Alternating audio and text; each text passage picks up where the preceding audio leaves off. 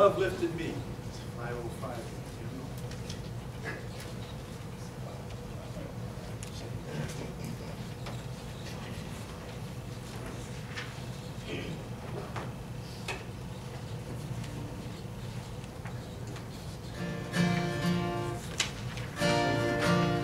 I was sinking deep into on the peaceful shore, where he stand within, singing rise and fall.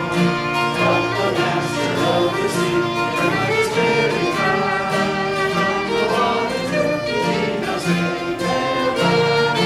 Love lifted me, when nothing else did end. Love lifted me, love lifted me.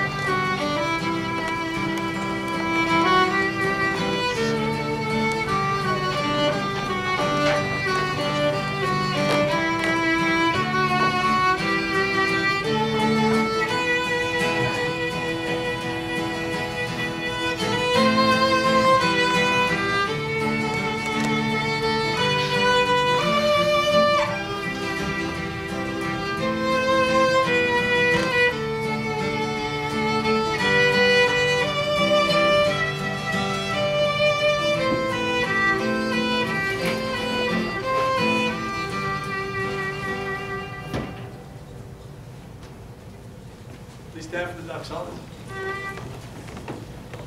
Praise God from whom all blessings flow.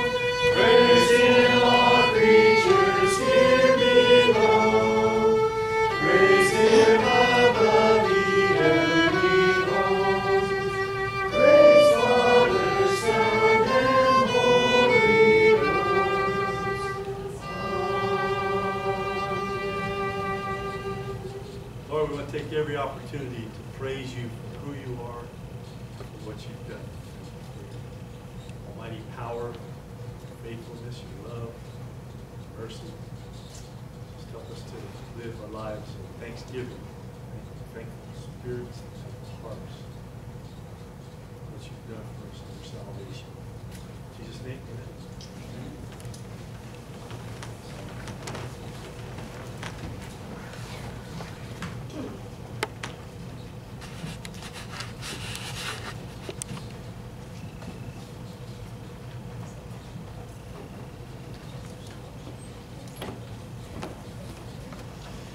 All right. Hey, welcome to church. I'm so glad you're here. We're going to continue with our study on the book of Romans, okay?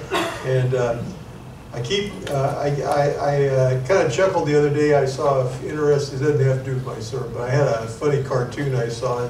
Lucy and Charlie Brown were laying under a tree, and Lucy said, "Charlie Brown, does every fairy tale end in, and everyone lived happily ever after?" And he said, "No, Lucy, some end in, on my first day in office, I planned on doing." So, there we go. And so here we go. I want to talk to you about the 6 principles of God's judgment on sinful men. And we looked at 4 of them so far. And one of them is knowledge. And what we said with the knowledge thing is you can't hide your true self from God. You can't buffalo God. It's based on that point, then, we also said you shouldn't puff yourself up as the ultimate judge of others. God judges us, and all of us need forgiveness from God. So we need to have a degree of humility is called for in the Christian faith. Number 2 is truth. And God is perfect truth. Man never knows the whole truth. And that's why our standard is Jesus' truth and not ours. You know, sometimes I bet you there's times where you say, God, you're just not making sense to me today. But that's where faith comes in. And you got to trust that God is the ultimate truth in this world.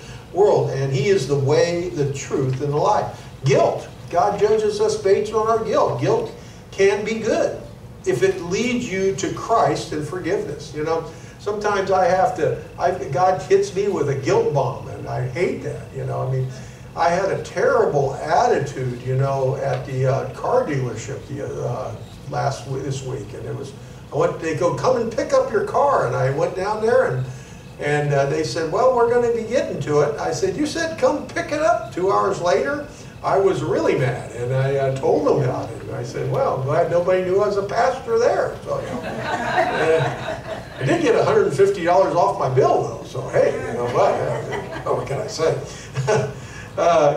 Guilt is good if it leads us to Christ and His forgiveness. God is patient, but His patience does have limits. Jesus wants to forgive us, but again, Jesus isn't all right with sin. He wants us to repent from that. The purpose of the patience of Jesus is that we would all come to salvation and repentance.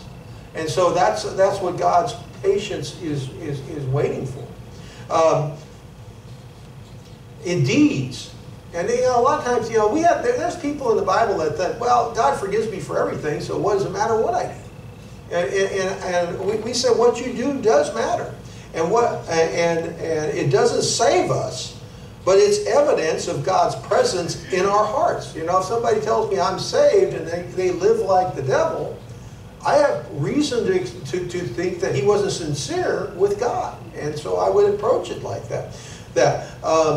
Blessings come on those who live by God's word, and trouble to those who don't. And then today, we get to our text, and that's going to be God's impartiality when it comes to His judgment. And that's verses 11 through 15. And then next week, if you come back, we're going to talk about how God judges our motives.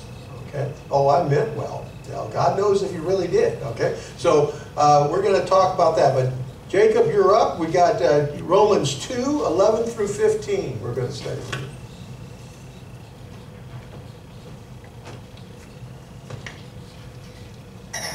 Romans chapter 2, starting in verse 11, and it reads, "For there is no partiality with God, for all who have sinned without the law will also perish without the law, and all who have sinned under the law will be judged by the law.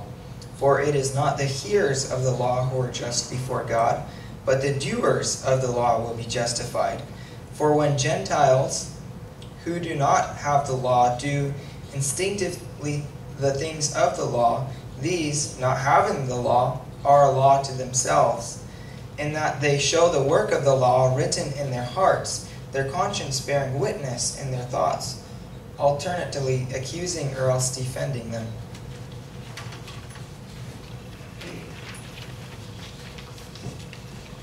Let's pray. Dear God, I just thank you for your word. God, I pray that you help us to, God, rightly divide it with your Holy Spirit and guiding us. And God, help us to, be convicted where we need conviction, encourage where we need encouragement. And God, the prayer today is that every Sunday that we walk out here better equipped to serve you. In Christ's name, amen. Okay, so we're looking at impartiality. It says there in our text that there is no partiality with God. And so what does that word mean, partiality? Well, in its original, it really means to receive a face. To receive a face. Now, what does that mean? Well, that is to give special consideration to a person because of who he is. You know, if a person walks in, you know, we in America tend to glorify, you know, celebrities and politicians and all. What if Taylor Swift came in there? Oh, Taylor, you can sit right up front, do whatever you know. And we tend to just get kind of giddy over people that are famous. But God doesn't do that. He treats us all the same. And the idea of impartiality is symbolic of that well-known statue in the justice courts.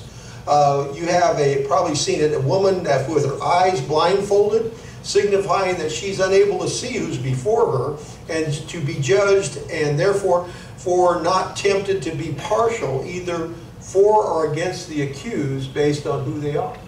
I didn't know this until I studied this. Sometimes that statue of justice is shown with the hands tied behind it, and that means they're unable to accept bribes too, as part of the thing. The impartiality of God versus man, well, unfortunately, man is not totally impartial. You know, I mean, we like to believe we are, and we aspire to be, but you know, you can see that just more and more in our world. I hear a lot of people, and rightly so, you're praying for America because there's a lot of partiality going on in politics. You know, a lot of times we'll give less credence to a person and what they say based on what party they belong to. Or what about the candidates? But what about the candidates' beliefs about issues? Shouldn't that govern your vote solely? Whether they're Republican or Democrat? Race. Race is often cited as a place where people don't have impartial judgment. Do people judge you solely on the basis of the color of their sin? I think Martin Luther King Jr. said it very well when he said he longed for the day that we would not be judged by the color of their sin, but by the content of their character. And I believe that's a biblical position of judgment, that we should not look at that things. And then, you know, sometimes now we're dealing with and wrestling with this whole idea of DEI, and we have to ask ourselves, is that what God would want in our world? Sexuality, do we put more weight on a person based on their sexuality? Are men and women of the same value of God to God? We are told there is no difference to God whether you are a man or a woman. In Galatians 3:27 through 29, it says, "For all of you were baptized into Christ, clothed and have clothed yourself with Christ. There is neither Jew nor Greek, there is neither slave nor free, and there is neither male or female, for you are all one in Christ Jesus. And if you belong to Christ, then you are Abraham's descendants, heirs according to the promise." And so, unfortunately, man is never totally impartial, but Jesus is. Why? Well, I've already given you a bunch of reasons why Jesus is impartial and man isn't. Number one is knowledge, and we already talked about that. When you deal with human testimony, there is always a question as to what that was really said. Could they have misinterpreted what they heard or saw at the time? I was on a jury not long ago, and it was a attempted murder thing, and people came in and gave, you know, conflicting testimonies, and then you're trying to sift through this and figure out what is the truth. The great thing with God is He knows. You don't really need to tell. He knows already. He knows the truth, and so He's impartial to that. You know, He shows great impartiality. And other thing is, God's knowledge is so complete. Nothing is hidden from Him. Nothing is misinterpreted. Have you ever said something and somebody took it wrong? Oh, I'm a king of that. You know, I said, you know, and I didn't really. But God doesn't misinterpret anything. He knows exactly what you're saying and what you meant by it. And that's beautiful. Beautiful. God's righteousness is just. There's no misappropriation of law. No using it in an inappropriate way. Sometimes I think we see law being twisted and bent and used in different ways for different people today. That doesn't happen with God. It doesn't matter if you're a king or you're a pauper. The law is the law, and you're held accountable to it. His judgment is always right and appropriate. Position, education, influence, popularity, physical appearance will have absolutely no bearing on God's decisions concerning your personal, your eternal destiny. Examples of God's impartial judgment is one, is a weird one, I bet. You consider Lucifer, Satan. You know, if you knew the history of Satan, he was once an angel. And not only was he an angel, he was the most exalted, magnificent of all God's creation. Lucifer was known as the star of the morning and the son of the dawn. And despite all God had given him, he sought to be greater than God. And as a result, God cast him out of heaven. And even his most magnificent creation received justice for his rebellion. He was judged like anybody else would have tried to raise himself above God. Isaiah 14:12 through 15 give you the story. How you have fallen from heaven, O star of the morning, son of dawn. You have been cut down to the earth. You have been weak. You have weakened the nations. But you said in your heart, I will ascend to the heavens. I will raise my throne above the stars of God, and I will sit on the mount of the assembly in the recesses of the north. I will ascend above the heights of the clouds, and I will make myself like the Most High. Nevertheless, you will be thrust down to Sheol, where that's his hell, to the recesses of the pit. There, if there was ever a person that deserved some special consideration from God, you'd think it'd be Lucifer. He was his grandest of angels. But he broke God's law, and he received God's judgment. Yet, you know, because of all that was given to him, he was cast out for his rebellion to Sheol, hell. And Satan, as we're told, will occupy the worst part of hell. Peter is an example of somebody that struggled with prejudice. He didn't like Gentiles, okay? And he overcame it by the God's grace. And I know we can overcome any prejudice by God's grace. Peter wrote in Acts 10:34, opening his mouth, Peter said, I most certainly understand now that God is not one to show partiality. You know, God isn't one to show partiality. Paul falsely faced people who were of high social status, and his response to them was this, in Galatians 2:6. He says, but for those of you who were of high reputation, what they were makes no difference to me. God shows no partiality. Well, those who were of reputation contributed nothing to me. You know, sometimes if you run around, you know, football coach would say, kissing their tail, just, you know, being nice to people are important. At the end of the day, you have to look back and say, what did all that special treatment do for me?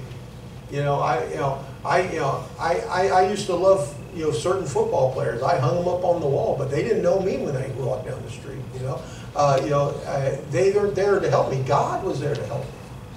And so I think sometimes this hero worship that we have is a dangerous thing. God says have no idols, and we make people idols sometimes. In fact, we have a whole show, right? American Idol. You know, we all aspire to be there. Yeah. Did my battery die? Yeah. Okay, well that's okay. I'll just Okay. In summary, we live in a society that weighs the options of the world with much. Sorry, face. He's amazing. I tried to fix my fence today, and I got so frustrated I had to go in and leave it broke. And he fixes some in 5 minutes. Okay. Anyways, we live in a society that weighs the opinions of the world much more than it weighs the opinions of God. I believe that. And you see, what our society sees as permissible or moral, abortion on demand, gender-affirming surgeries on our youth without the parents' notification, lack of persecution of criminal behavior, lack of support for Israel, all these things. We don't judge righteously. We judge on standards that are lowered if enough people don't follow them. If enough people have an abortion, we say it's legal, therefore it's moral. If enough people want gay lifestyles taught in our school, we legalize that, and what the Bible says is not considered relevant. We are rude to each other, and that is reflected in our political rhetoric. We can't seem to stick to the issues, and we continue to attack each other's candidates' character, as opposed to their positions on issues that should matter to us. There is one person who we should consider when we determine how we should live, and that's the Lord Jesus Christ. He should set our tone.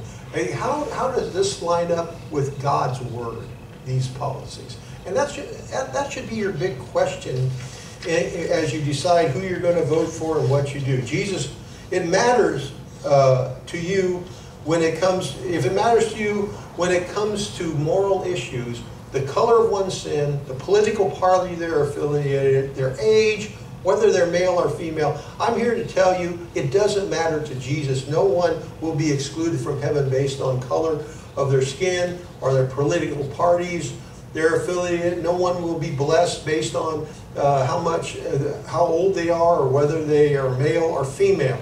The one of the best pictures, I think, of God's impartiality is found in the story of Lazarus and the rich young ruler.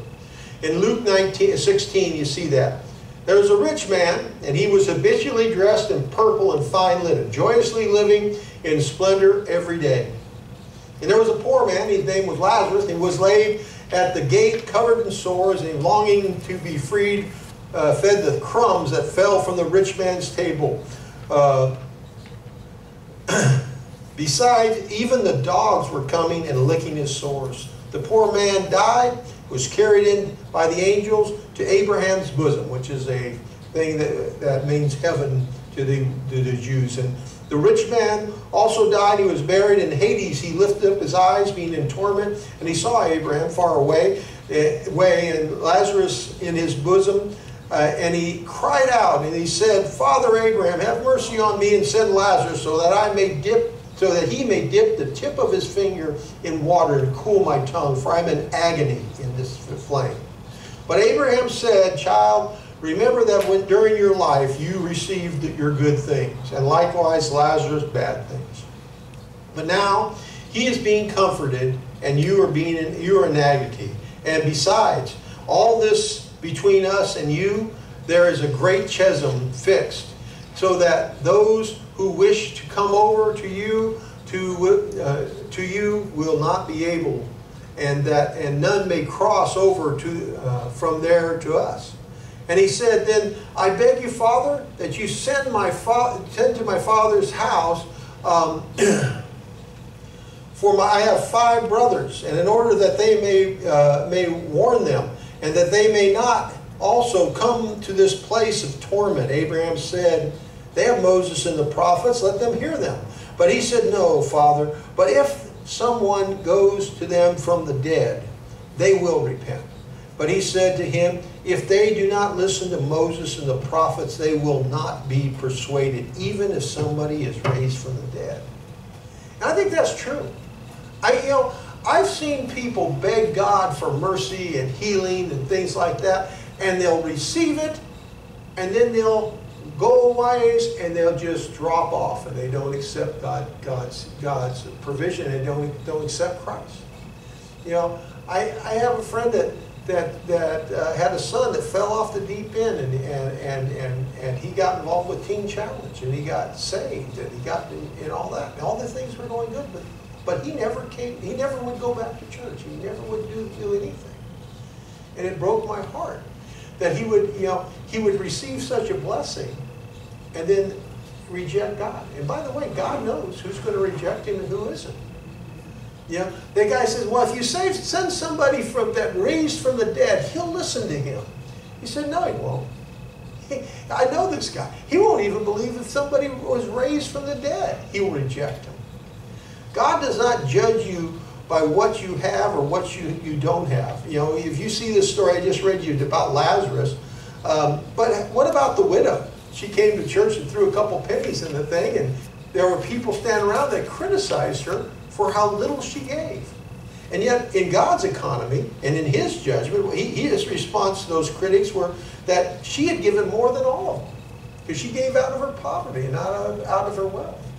And God put more value in those couple pennies than He did all the shekels that all these rich guys threw in there. God judges us by the heart, and God knows our heart.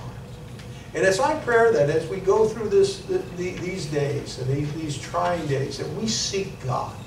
Thank God that you guys asked that God would pray, that you ask for discernment as we go through our political process. Thank God that God knows us intimately.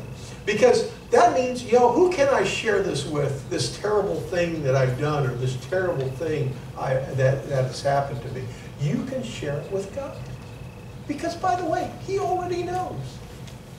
And He died for those things. And He said, come to me, all you that are weary and heavy laden. I will give you rest. God knows, so why keep it a secret? You know, I can put a good face on for you, but if I chewed the guy out at the Chevy dealership, God knows. And maybe I better say I'm sorry, you know? So those are the things we do. Let's pray. With every head bowed and every eye closed, God, I just pray, if anybody here that's never given their life to Christ, God, you know them. Maybe you're tugging on their hearts today. God, let them pray and receive you. You said, behold, I'd stand at the door and knock. If anybody answers the door, I will come into them. Just let them pray. Lord, Lord, I give you my heart. I give you my life. God, forgive me for my sin. Help me to live for you. In Jesus' name. And then, God, for those of us that know you, Lord, oh God, let us be impartial to all people. Let us love the people you've called us to love, the people you bring into our lives. And let us be shining examples of your love in us. In Christ's name, amen.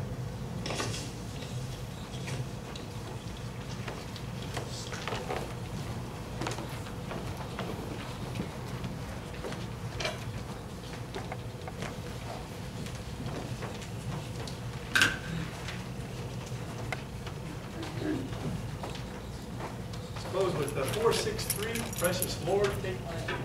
463.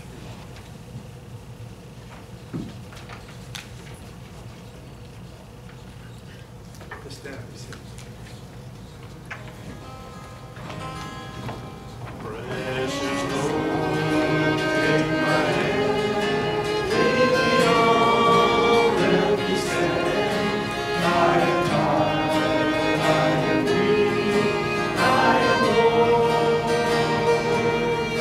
Who is Lord? Lead me on to the light. Take my hand, precious Lord, lead me on. When my way goes through, precious Lord, linger here.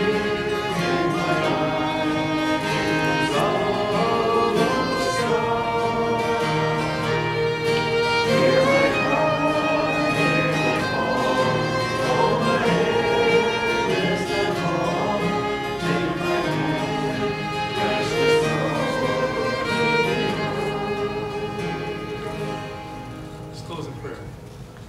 Lord, thanks for your word. Thank you for the clear principles that you give us, the clear direction. Help us to spend time in your word during the week.